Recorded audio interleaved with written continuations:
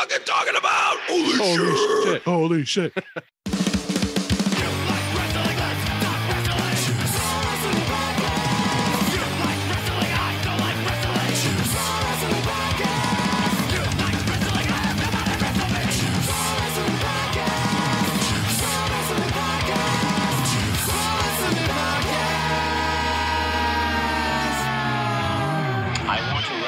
You so freaking bad. Wrestle me. Welcome everybody to Juice Pro Wrestling episode 199 to the extreme with Harry fucking Slash.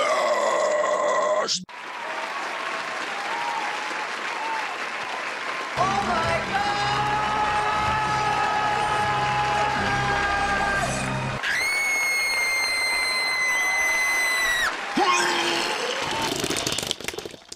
That's right. You know him as the man behind ECW's main theme and a lot of the combatants' theme songs like Sabu and Taz, Hookah Blues. Who could ever forget? It's one of my favorite songs to get a little lifted to, if you know what I mean.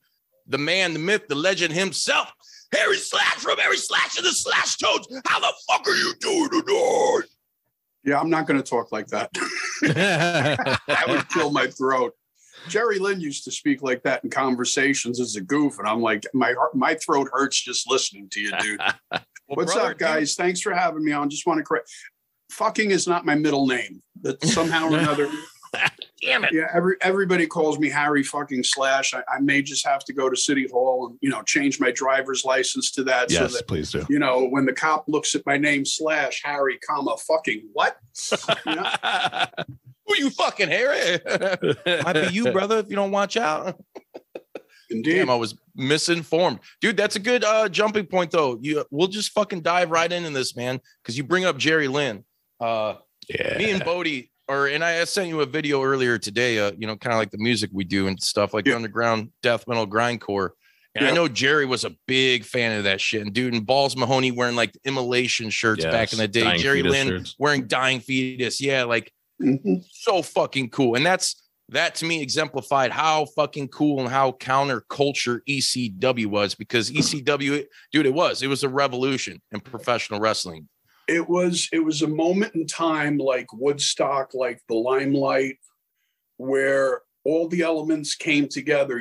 Jupiter aligned with Mars and all that hokey shit happened because a company and a television program like ECW could not happen today, nor could it have happened 10 years earlier than it did. It was just that right moment to go in there. It's like, let's give the world something that's like NC-17, that anybody under 18 is going to like sneak into another friend's house to watch it so their parents don't know about it. And we're going to be sexist. We're going to be violent. We're going to be borderline racist. We're going to do some really fucked up shit, but it's part of a show and we're going to entertain the people. Never could have happened today. There's a couple of companies out there that are coming close, but they're more like death metal hardcore. ECW wasn't just blood and guts, remember. ECW was blood and guts, incredibly technically proficient matches like with Van Dam and Jerry Lynn and Malenko and Guerrero and those guys. And then you had compelling, completely midweek soap opera stuff going on, which was like one step above All My Children for General Hospital. Yeah, dude, the storytelling was great. One step below, actually. Some great storytelling, man. Going back though, like with back in the day with Jerry Lynn, do you guys ever sit down? Do you ever sit down and talk with you about metal? Do you ever like dive into that scene? Back then, yeah. I at one point I gave Jerry Lynn a whole bunch of the CDs I was getting from like Metal Blade and Megaforce. But they would send me like triples and quadruples. So I'd keep one. And like, I'd go to the show the next time I went to a show, it was like, hey, Jerry, I got like a stack of like, all this stuff. And you got your Cookie Monster music. And I did Balls Mahoney stuff. It was their cup of tea, but people do involve. Balls, I know, was very heavily into King Diamond, I believe. Dude, brother, I've known about King Diamond and Merciful Fate for 30 years. I said this a couple weeks ago, but I blatantly hated it and ignored it. And I have found him, and I am thankful for the King, because that shit fucking rips, dude. Merciful dude. Yeah. Dude, it's like whatever your personal tastes are into. Like me personally, I've got a very, very wide taste in music. Back when I was doing hookah blues, and this is extreme, I was also listening to Tom Waits and bluegrass. Fuck yeah. Very nice. Plus we had other songs that I did, like Super Crazy's music has absolutely nothing to do with Sabu's music. They're not even in the same universe. So if you can diversify yourself, the form of music, the style of music, that death metal, hardcore, I could never really figure it out. I love the music, but the vocals, I like to hear. I never could understand a word of what the guy said. Right. But much like Rob Zombie, White Zombie, the only line in any White Zombie song I ever understood is 1965. Yeah. Everything else was like, yeah. It was almost like I thought he was making fun of the old blues singers, that would just mumble through the entire Wolf or some shit. Yeah. But then recently my friend Ray said the way you have to look at that style of music is you have to look at the vocalist as another instrument. Yes. Yep. That forget the words. The words don't matter. Mm-hmm. It's the fourth or fifth instrument of the band, and you have to hear it in context with what everybody else is doing. Right. Almost like a keyboard. Right. Or if you go back to, I've used this example in a couple of conversations with friends, and people that, constantly like, dog, well, I don't understand it. It's like, okay. Well, if you were a fan of like the reggae shit and the scatting, or like the old jazz, where it's just it's the same thing. Your that voice was an instrument, Dude, I listen to music from Persia, from Sri Lanka. One of my favorite singers is Nusrat Fateh Ali Khan, who did the Temptation of Christ soundtrack with Peter Gabriel. He's like one of the greatest singers of all time. I don't have a single clue what he's ever sang, but I listen to his stuff all the time. Yeah, it's fucking awesome, man. How that stuff can reach you, without, you don't have to understand. I mean, most of these kids listen to this some of this rap nowadays. I don't know what the fuck. It's so auto-tuned. I don't know what's going on. Man. Well, from me personally, I've always said this: there is no right or wrong in music. There's just different. Right. But you can play a bad note. Let's say if you're in rock and you're playing a bad note, he played a bad note. But if you're doing it in jazz, they just call you inventive and creative. Right. Exactly. Improv, man. Yep. Odd time signature. Right. Get on that Zappa tip, man. Were you a fan of Frank Zappa? Very much. That's awesome. Very, very much so. Big ass record collection, a lot of his CDs. One of my favorite records of all time is The Greatest Band You Never Heard, the live album. Yes. Where he did Stairway to Heaven. Mm-hmm. I think they did Ring of Fire on there too, right? Ring of Fire, and I think a Jimi Hendrix tune. Yeah, I believe so. I think Purple Haze. But the way when he took Jimmy Page's guitar solo and transcribed it for a horn section, note for note, and it was absolutely brilliant. Insane. Bodie hit me up. What was it? A couple months ago, and you're like, we were talking about Zappa because, dude, I'm a huge Zappa nut. My oldest boy, his middle name is Zappa. Met Dweezil a couple of times. I got into it from my dad, and I just when I found it, I was starting guitar in high school for jazz band.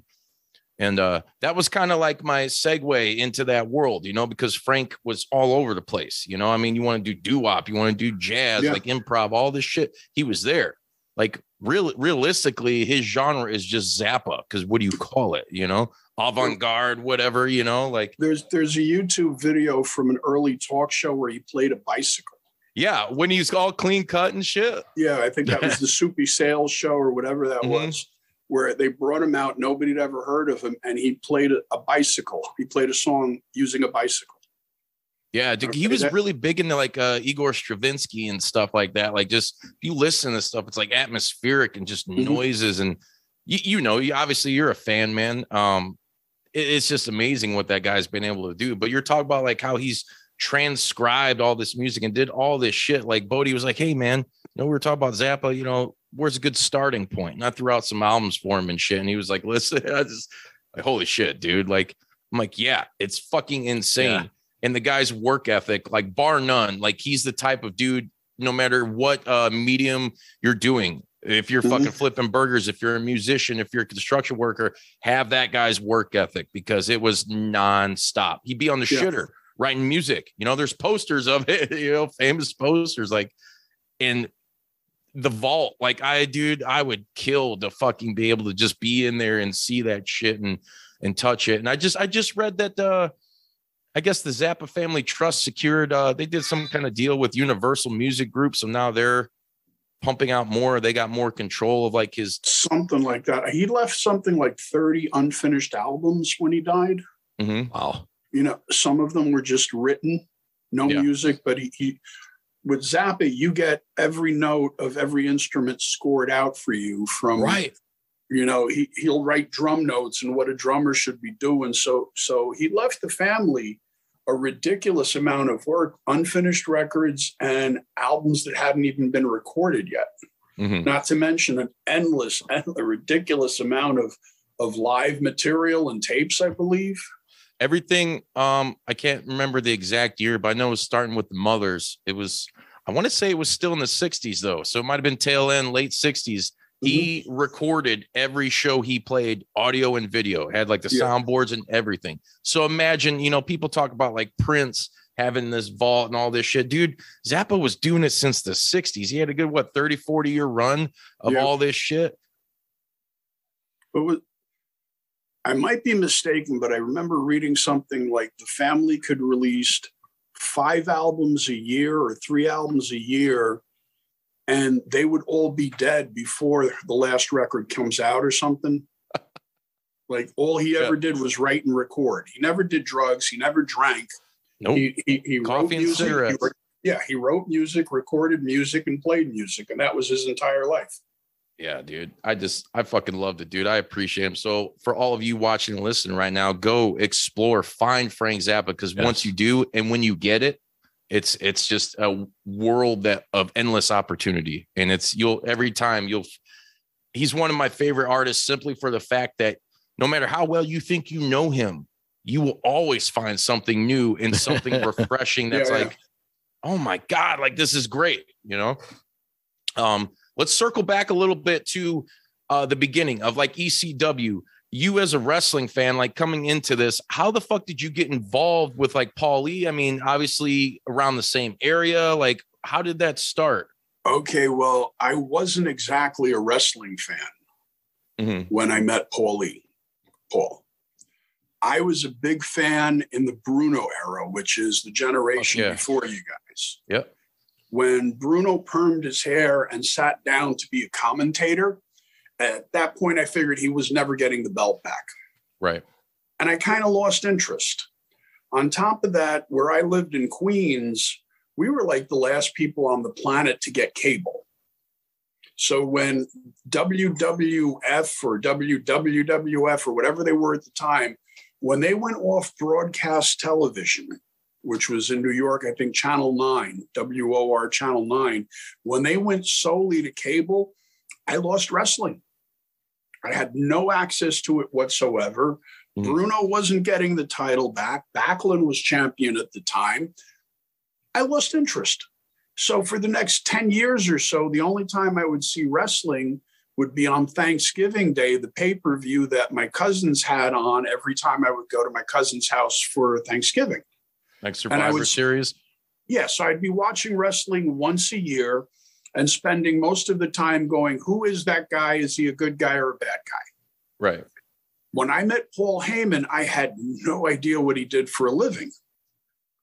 Absolutely no idea. How the hell did you go, if you don't mind, like, how did that happen? Where the hell did you guys even meet? Waiting online to use the bathroom at China Club. Okay. Okay. All right. That's awesome. True story. Then when you meet somebody and we're shooting the shit, waiting to use the bathroom, I see him a few nights later at Danceteria or Limelight or whatever it was. Mm-hmm. And I kept running into him. And like anybody else in the club world, I was in the nightclub world at the time. I was a club promoter here in New York, became friends with him, but had no idea what he did for a living. But the way other people treated him, I figured he was like either a drug dealer, a mobster, or a pornographer. All the above. Yeah, he was a little of everything because people kept giving him drink tickets. It's like, Paulie, I want to introduce you to a friend of mine. This is so-and-so. And I'd be like, wow, they're really kissing this dude's ass. I had no idea what he did for a living. I found out what he did for a living by mistake. They were doing there was a club in New York that was doing a big opening event where they had a jam session, a fashion show, magicians, and like one of the other events was the presentation of the PWI Pro Wrestling Illustrated Manager of the Year Award to Paul E. Dangerously.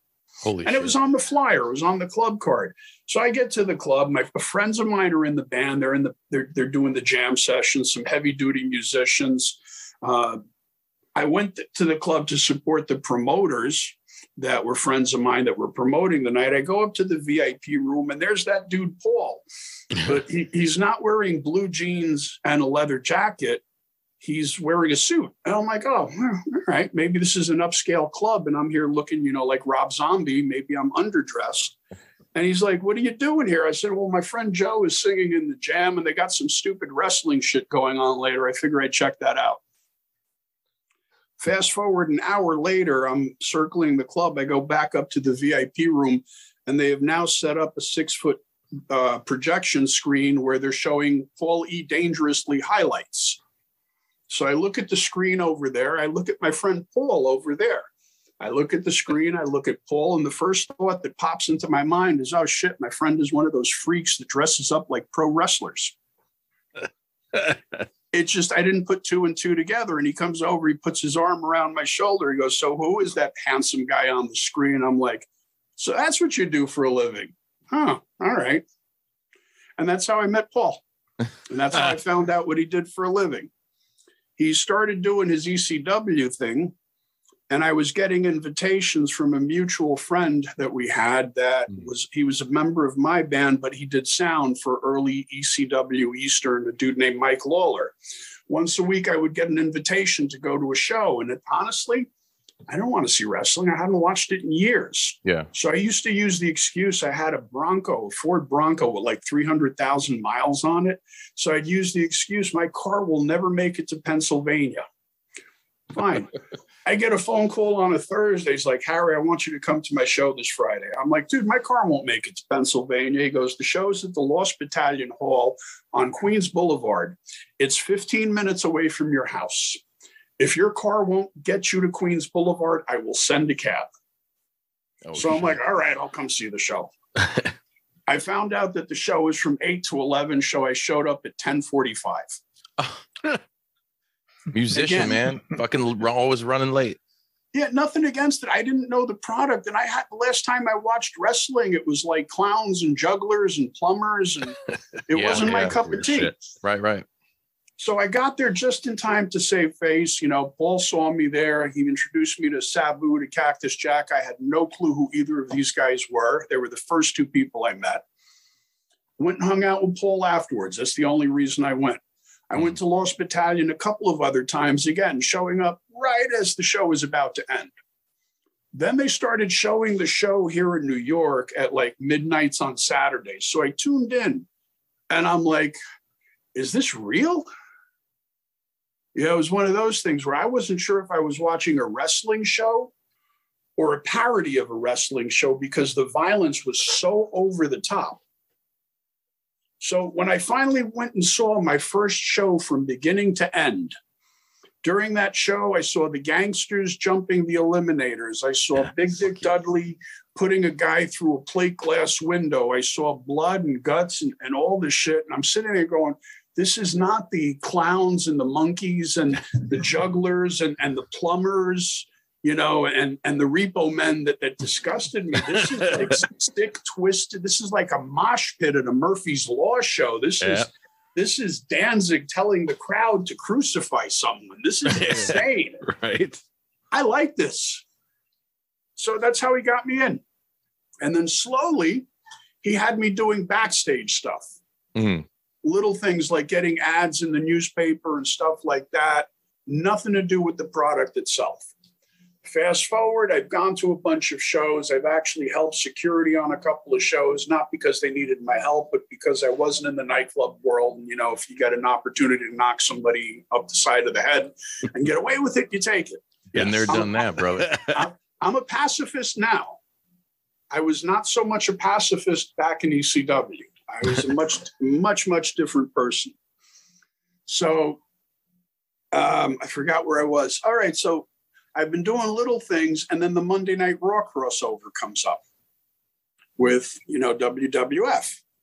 And he calls me up. He's like, I need songs that sound like songs but aren't those songs. I had no idea what he was talking about. I said, dude, I really don't know what you mean. He's like, well, you know, like on WCW, Diamond Dallas Page comes out Teen to Spirit. He comes out to Nirvana, but it's not Nirvana. I said, no, I really don't know. It's not something I've paid attention to. I went to a local record store because they still existed then, and I bought every wrestling CD I could find. Holy shit. And I went back to my office. I listened to them. I call them back up. I'm like, Paul, this isn't music. This is like Saturday morning cartoon jingles. Yeah. Is this what you want? He goes, yes, but no. I'm like, fuck, man, did you learn to speak English, man? I have no idea what you're talking about. And he's like, I need it to sound close to what these guys are using, but not be the song that they're using. I said, so you want a cheap bootleg knockoff? Why didn't you just say so in the first place? Right? Why do you got to make that complicated? Dude, I sell parts for a living, and motherfuckers try to tell me what they need. And it's like the most over descriptive explanation that has nothing to do with what they actually want. And I'm like, Jesus Christ. So I figured out what Paul needed. He then told me which songs he needed turned into cheap knockoff bootlegs. And I went and bought those CDs because I didn't have them in the office. And it was a Kiss song, a War Machine. Yeah, Alice in Chains, Enter Sandman, and one other that I've forgotten about. And I sat there with a piece of paper because I actually write, and kind of came up with an idea of how to approach doing cheap knockoff bootleg versions of these songs so they would be legally and technically not even be copies. Yeah. You know, I would have been sued 1,000,000 times over if they were. I then have 24 hours from 9 a.m. Saturday morning to 9 a.m. Sunday morning was the only window of opportunity I had to record these, because this was, again, he told me this about like 3 days before he needed them, 4 days before he needed them.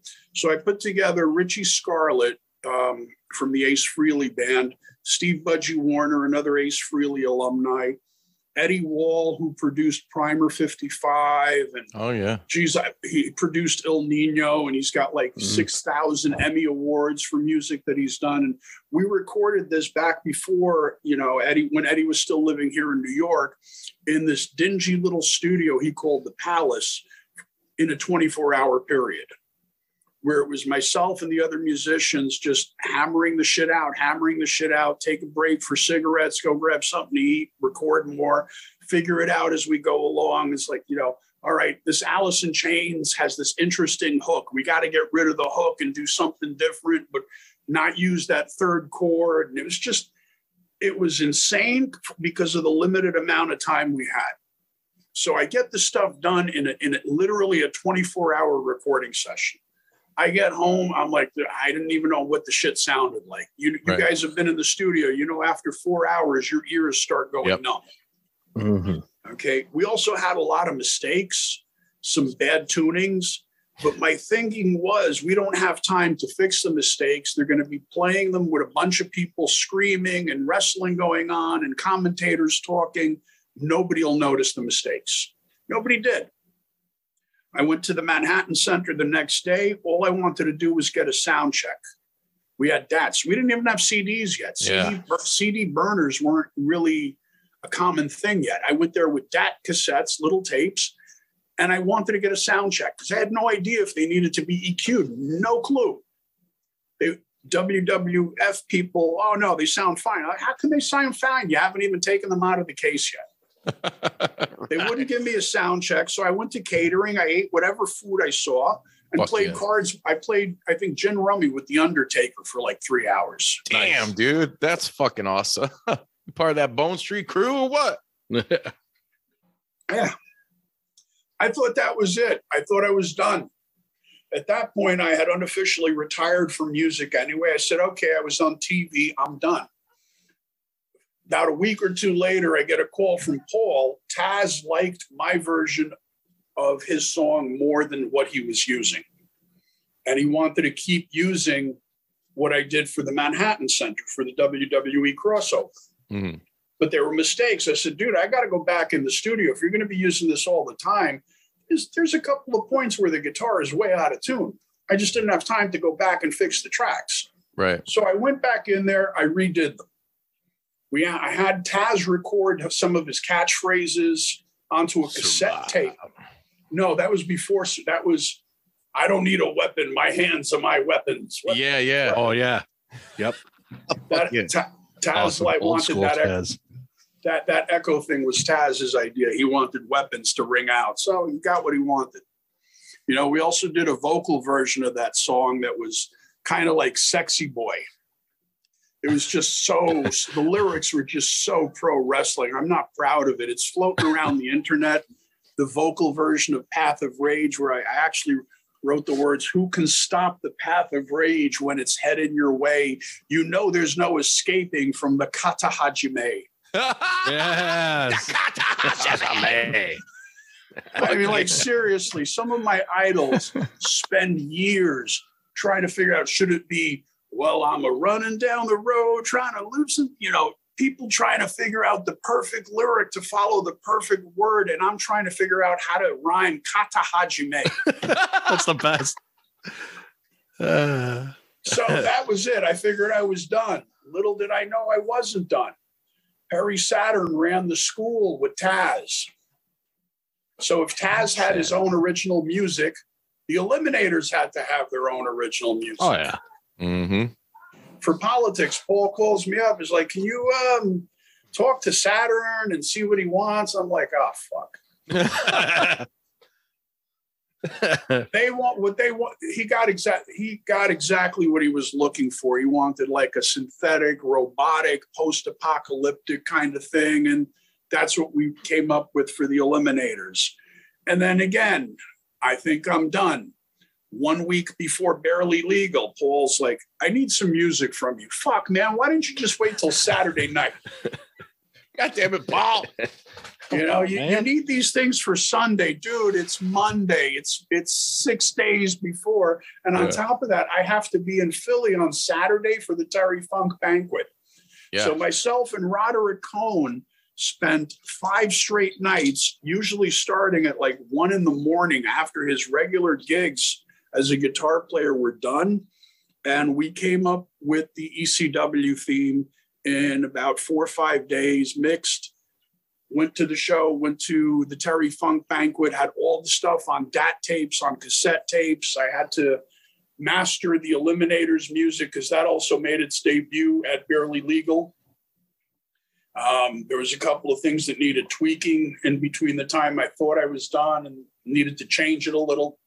So Barely Legal had both the Extreme theme and the Eliminators start. And it was, that 5 days, the night before, literally the night before Friday, we're leaving Saturday morning to get to Philly for the banquet. Paul calls me up Friday, like 1 a.m.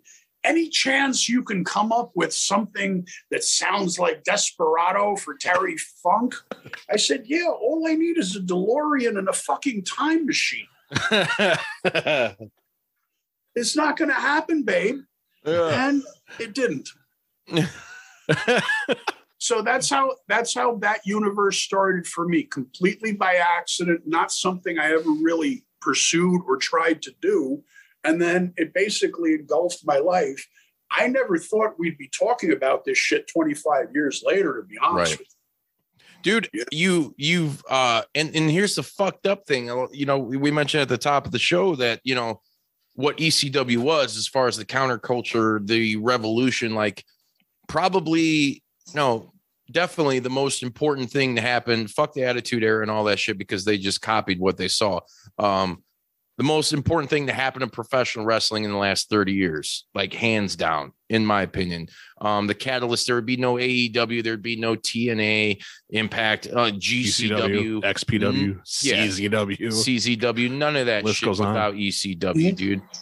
Agreed. But the thing that you did was right. I mean, not only like some of the most memorable themes, and I want to get to one in particular here real quick, but dude, it's extreme. Yes. Well, let me ask you guys a question.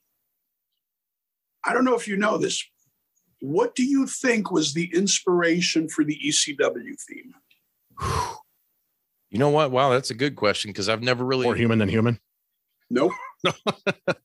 Hold on, because that's got some of that vibe. It's got some Alice Cooper vibes too sometimes, with some of the tone. The tone, yes, we definitely tried to cop the guitar sounds that like 9 Inch Nails and the Butthole Surfers and White Zombie were using. Okay, Gibby Haynes, what up?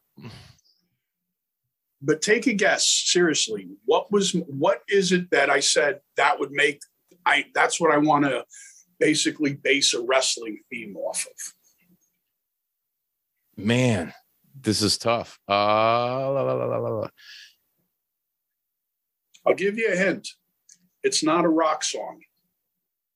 Wow, now you're really throwing me off, right? Because I was going to say maybe it was something like Danzig. Yeah, I do that sometimes with riffs. I hear something else, like some other type of genre music, pop or whatever, and I'm like, that would be a killer. Like some disco riff. shit. No. You give up? I give up, man. Yeah. My next guess was going to be like Rick James or something, because I'm trying to go out there, because I know you're probably going to surprise me. Oh, yeah. The theme from Jaws. Oh, shit. Oh, shit. Oh, shit. It's fucking right there. Would have smacked me in the fucking face if it just did. How? I've heard that theme a million times and I never put two and two together. I have a Jaws shower curtain. But now that I've said it, can you hear the influence? Yes. Oh, yeah. Yes. Oh, yeah. Because the creeping on the come up. Yeah. Fucking awesome. With the movie Jaws, when you heard that, you knew shit was about to break off and get blood. Brother, right? dude, that is so fucking awesome. That's what I wanted to do. Now, when I did it, it was only supposed to be for Barely Legal. It wasn't supposed to be for the TV show. He kept using the White Zombie tune for the TV show. Thunder Kiss 65. How the fuck? I mean, was he? Paulie's had a million lawsuits, and I know, the deal with his dad's a lawyer and all that. How was he paying for that? To your knowledge? No. Okay. No, he's done interviews where he just said, we just used it. And if we got legal letters, we're like, well, why don't you give us the song? Well, all right. Then how about this? You guys go to court, spend a lot of money to file a cease and desist, and all I'll do is stop using it. Right. I can keep using it and keep promoting it. Yeah. And at the same time, people are going to find that's what, dude, America is so fucked up now. And like YouTube with all the shit, you can't have like a split second of somebody else's shit, or it's like you're getting hit with a copyright, like at the same time, you're promoting that music. I'm sure there was a generation of kids that found like White Zombie and whatever else they were using at the time, because they were using the fucking theme songs as wrestling fans. It's like, oh, it's promotion, man. Come on. Mm-hmm. Absolutely. Unfortunately, you got to look at the other side of the equation, where the songwriters, their bread and butter is from that 7 cents per play. Right. Okay. I can speak as a musician, as a writer. You remember ASCAP? I was a BMI guy, to be honest with you. I was with BMI. Now I'm still with BMI. Well, no, that was EMI. BMI. I know. Come on. God damn it, Harriet. Now, if I had gotten 10 cents for every copy of the Extreme theme that got illegally pirated on Napster. Holy just shit. a dime. Time travel. I would have had like close to $1 million in the bank. Yeah. You know, it's a double-edged sword. At this point, major bands aren't even selling music. They're just giving it away, but they're charging you $3,000 for shitty seats at their concert, and they're charging you $150 for a T-shirt. Yeah, it's weird how the music industry has kind of turned and maybe devolved in a way, but essentially also kind of gone back to its roots, where it's more the bread and butter now is more your live shows and the touring. And if you're not a touring band, sorry, you're not going to make shit, you know, like my band suffers the same fate. Like we play shows when we can, and we'd rather we all have lives. We have families, you know, we're fucking getting in our 40s. We still want to do this shit on a big level, but hey, I want to play this, you know, big fat Maryland Death Fest, or, you know, Jamie Jost, I heard, just bought the rights to Milwaukee Metal Fest. So that'll probably be coming back. Want to do shit like that, you know, and then Chicago, Ohio, anything that's close within driving distance. But what you suffer then is like album sales, and especially if you ain't got a label behind you to back you, it's fucked up. Yep. Well, but things have changed now that you don't really need a label to get your music out there. You just need to know how to do it. Like, and realistically nowadays, fuck almost even releasing an album with people's attention spans. It's you release a song, you got 12 songs, milk every single one of those fucking tunes, because they're going to be spit up and chewed out, you know, like that's just how the world consumes music now. Yeah, we're back to releasing singles as opposed to albums. The way 45s, brother. Bring them back. The difference is back in the day of 45s, people bought them. Yeah. Yeah. Okay. Now, because of streaming services, the piracy has waned a little bit, but not so much. Oh, yeah. You know, if you really want something, you're going to find a way to get it for free. Oh, yeah. Now, I personally, as a musician, I get that. It's when people send me emails and ask me, hey, do you have a good site where I can download all your music and not pay for it? That always That's fucked up. That's fucked up. Well, I replied to all of them. Yes, it's the same website that I can get free dental work. Is this in Canada? Gotcha. Dude, you're laughing, but I actually had people send me a reply email. Can you send me the link to that? Oh, my God. Not surprised, brother. There are a lot of dumb sons of bitches in this motherfucking world. Yeah.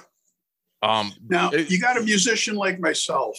I was never really, I love being live, but my thing was always the studio. I never got a bigger rush and a bigger thrill from any live show as I did from moving that final fader and getting that perfect non-automated mix onto a DAT so we could burn it and master it. Nothing has ever topped that for me as far as live goes. My biggest thrills have always been in the studio with just a couple of people coming up with the most perfect possible mix we can after leaving nothing on the table and recording every iota of our essence within the track, within the tune, as perfectly as we can. That was the biggest thrill. Now there's no money to be made in that at all. No, it's so tough. Like I said, you got to really adjust to the way music is consumed nowadays and really try to find out how to market it and market yourself. You know, it could be done. It could be done easily. I can go in my fucking room right now and record everything. That's the way the world is. You know, like you get on your fucking computer, you can fucking sample drums, do all this shit, do it all by yourself if you want, you know. And dude, I recorded an entire album in GarageBand. Yeah. Yep, there you go. Not using their loops or anything, but actually tapping, plugging in. Tapping the screen, no real instruments. And I wrote an entire album with guitar, bass, drums, violins, harps, wind instruments, all this weird shit that they give you in that track. So it turns it into 3D sheet music is how I look at it. Okay. You know, and then you can take that, you can go in the studio and you can say to a drummer, listen to this. This is what I want you to play. And it's already laid out for them. The same thing with the bass and the guitars and everything else. You know, the technology advantage. If we had programs like GarageBand with ECW, I'd be knocking out 6 tracks a week. Right? Like, sure, Paulie, you sure you don't want any more? Exactly, dude. There would have been guys would have had 7 different themes each. Your entrance theme, your exit theme, your run-in theme, your promo theme, because the digital world made it so easy. Yeah, Yeah. But it fucked like you said, it fucked a lot of shit up for us, man. As far as trying to, and the other part, the evil side of it is, it's easy to get on Spotify or iTunes and all this shit. But dude, you're not as an artist, you ain't getting shit from that. No, it's like no disrespect, but dude, we try. Hey, buy the shirts, motherfuckers. ProWrestlingTees.com/JPWtees. Guess what? Might get $1 from every shirt you fucking buy. You know, like, which is $1 more than them, stealing the music. Yeah, right. See, but I'm the type of fan. Check this out. And I don't know if you can respect this or not, but like you're saying, with the dumb people calling in like, hey, where can I get this for free and not? Don't get me wrong, because if something came out, I wanted to have it early, especially like in the Napster days. I thought the great thing about that was I didn't necessarily use Napster back then for, say, you're putting an album out. I was going to wait for that album to drop, but you got a bunch of B-sides and live shit that has never been put out. That's your only way to get some of this shit. And that's, dude, how I got so many different bands, like stuff you would never think you'd ever have access to through that way. But then on the other side of that, okay, if I wanted an album early, I would download it. But guess what? I'm the type of guy and type of consumer that will, and even still to this day, I'm buying digital, I'm buying physical, I'm going to see the fucking concerts, and then I might buy an extra copy while I'm at the fucking show. Like, to me, that's the okay way to like consume. Like, I might take it for free, but guess what? I'm giving it back tenfold because I'm going to buy, that's the way you got to do it, because it's music. It's there. It's something that you own because you wrote it. But once you put it on that fucking digital platform, it's out there. It's technically, don't hate me for saying this, but it's everybody else's at that point, Yeah. I went and saw a band right before COVID went, took us all down. And they had this awesome idea. Free CDs with the purchase of your $35 t-shirt. Mm-hmm. Yeah. Yep. Okay. Now, normally the t-shirts, what do they go for? Like $20? It depends, brother. I just saw Danzig in Cincinnati. No, not for a local band. For a local band? Like, we try to do ours and we get some pretty nice shit done. We try to make it as cheap as possible. Like $15 to $20. Yeah. 25. Yep, then that's when you're looking at like, man, who the fuck these guys? $10 for plain logo tees. Yeah. Well, they were selling their t-shirts $35, which included the free CD and the free poster. That's baller. That's the way to do it, man. Good packet. It's technically not, you're not getting anything for free. No. They added the cost of the CD and the cost of the poster to the cost of the t-shirt. But the way they gimmicked it with the audience, I saw people going, oh, wow, that's a great deal. And they would just go buy it. And I'm like, hey, good for you guys. Yeah. Yeah. It's with music, like with everything else, you either adapt to what's going on around you, or you become the dinosaur staring at that bright light in the sky, wondering why it's getting bigger and bigger and bigger. Exactly. This is true. You either adapt to the circumstances you are presented with, or you become extinct. For sure. Yep. And then you got to think outside the box on top of that. Yeah, you have to. That's the only way to do it. But going back to like, what I was saying about how important and like, dude, that theme, that ECW theme is what, fuck, man, that's what everybody fucking remembers, And I was curious as to this, because when the buyout and everything happened, do you own the rights to that shit anymore, or is that all Vince? I would need a lawyer to really answer that question. Okay. They purchased a portion of the publishing. As to where the sound recordings sit, I have no clue. But that whole thing is so far in my rearview mirror at this point that while there's a lot of negative things I could say regarding that deal, I don't violate my contracts, even if other people do. Right. So there really isn't that much I could talk about regarding the purchase of my ECW music catalog. It's a gray area. I'm sure if detectives out there really want to go through court documents and shit, you could find out. But in a nutshell, they purchased a portion of the publishing, and I'm supposedly still getting paid when they use it on the network and stuff. I just don't think I've seen any of the money. Like a lot of people, brother. And that's fucking horseshit. Because when you're a solo practitioner like myself, and the other guys have like, well, we've got 600 attorneys on retainer across the country, it's like any fight, I'm good for 1, 2, maybe 3 people, I'll slug it out with you. Right. But when there's 10 of you, I'm just going to curl up into a ball and hope you don't kick me in the nuts. Yeah. Oh, the nuts are the worst, man. The low blow always get you. Always roll them up for the schoolboy 1, 2, 3. Right. Yeah. Dude, you were talking earlier too, and shout to Sabu, man. Him and Melissa, RIP to Super Genie, man. Were guests on this show. And Sabu was another guy when we had him on. It was cool because he was like, I like to have people on kind of, sometimes it's like during the program, fuck the wrestling side of things. I want people who know you guys to kind of get to know you a little bit better and what you're into. And he threw out like, man, I'm really into like Sabbath and Judas Priest and shit. And I was like, no shit. I don't know why I would have never saw that coming, but dude, we had him on the show, and Hookah Blues, like I said earlier, man, is just, that's another one of those songs that's just so fucking iconic, man. You hear that shit. I remember back in the day, like first hearing it, I was like, oh my God, dude, like somebody roll up a fucking spliff. Let's fucking just listen, get lifted, dude, and fucking bang some fucking heads to this shit, dude. Like, and I know you mentioned earlier about how you had all these different influences, this influx of different musical tastes coming in for that. But like, do you remember the exact moment, the recording session for that song and what was going on then? It had nothing to do with ECW. This was an idea I had for a song, and it wasn't written for Sabu. Oh, shit. Yeah. Which is probably why it's such an iconic song. It wasn't a cookie cutter approach.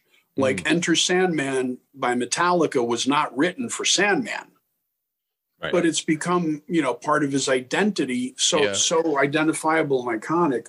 The idea I had was to use a drum beat rhythm section like China White by the Scorpions. Fuck yeah.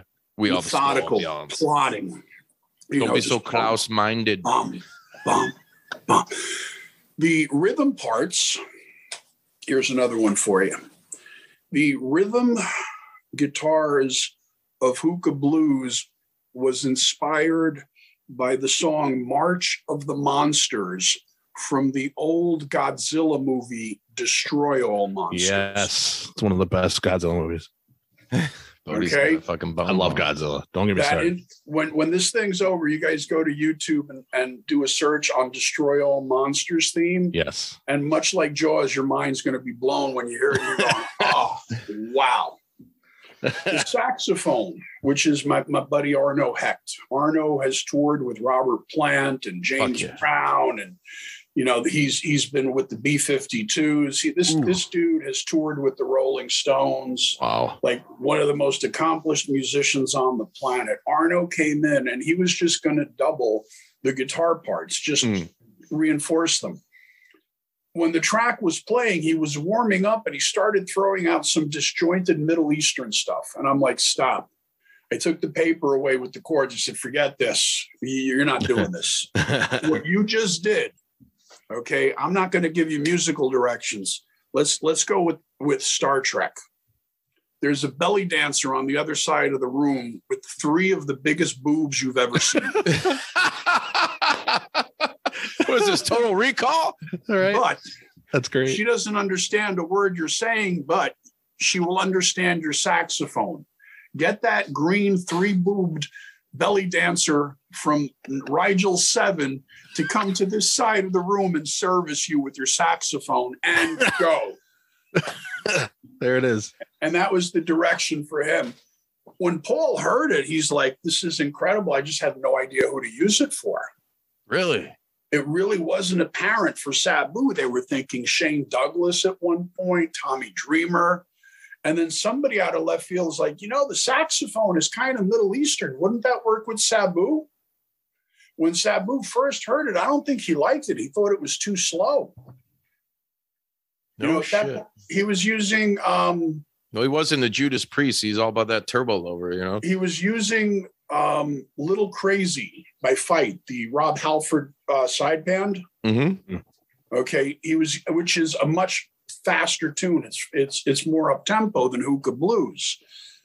When he wanted to try using it, the DJ tried to speed it up, but it made it sound like shit. And I'm like, I'd rather you guys didn't use it if you're going to speed it up and make it sound like Alvin and the Chipmunks, So he tried it the first time. And then by the second or third time he came out to it, he realized he didn't have to run out there all crazy and psychotic throwing chairs. He could take his time walking to the ring, and it fit with the groove of the music. So somehow or another, it ended up marrying me to Sabu because he used that for the rest of his career. And even when he went to other companies, when he went to TNA, to Impact Wrestling, they did a knockoff, a cheap, generic bootleg knockoff like I did years earlier. They did that to Hookah Blues. How did it feel?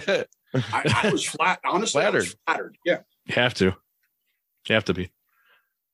At that point, that was the closest I ever came to hearing someone do a cover of one of my tunes. Now, as musicians, you guys know we all have like a bucket list, like playing Madison Square Garden, could be up there for some people. I never got played at Madison Square Garden, but my songs were played inside Madison Square Garden during a live pay-per-view. So if that's as close as I get, that's as close as I get. Take it. Having the Grammy, well, that probably ain't going to happen. Gold, platinum record, there's still time, but who knows?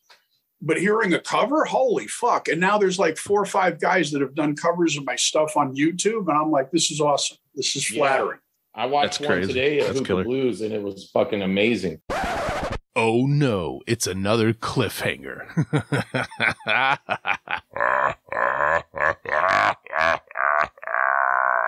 But why, you ask? Why another cliffhanger? 'Cause it's better and easier and more wonderful to listen to it this way, you little babies. Tune in next week for episode 199, part 2 with Harry Slash.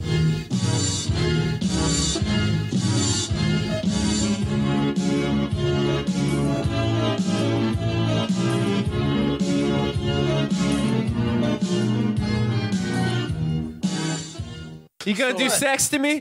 Did you like that video? If so, be sure to hit like and subscribe and check out more killer content from your boys at Juice Pro Wrestling. Whoa, yeah!